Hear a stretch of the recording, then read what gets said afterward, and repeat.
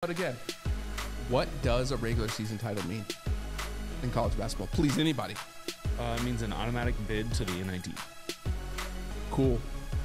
You asked. I know, but like I've never really known, and that's what it means.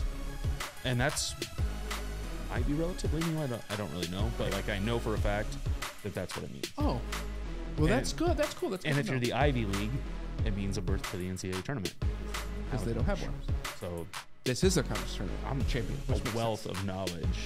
Because any other questions you got for me? It never makes sense to me. Sure, NIT, fine, but what are we all playing for? Like, really?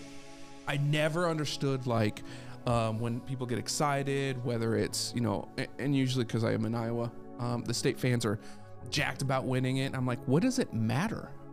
You don't get an AQ at all.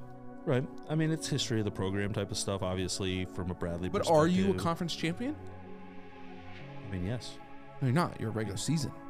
Doesn't postseason mean more? Regular season conference champion. Doesn't postseason mean more? I don't disagree with what you're saying. Well then, it's time.